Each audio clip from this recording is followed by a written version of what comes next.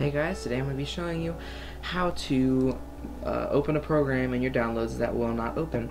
So as you can see, I have my downloads open here at the top. It says downloads. You go to the program that you're trying to open. Say it's this screen recording program. You right click it. You go down to properties at the bottom, and you'll see all the way down at the bottom in general tab it says security, this file came from another computer. You press unblock. Alright, so it was down here at the security. You press apply.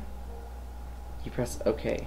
Alright, now I'm not going to open it, but you can install it or open the program or file or whatever without it not doing it. So you just basically gave your computer permission to open it because it wouldn't before.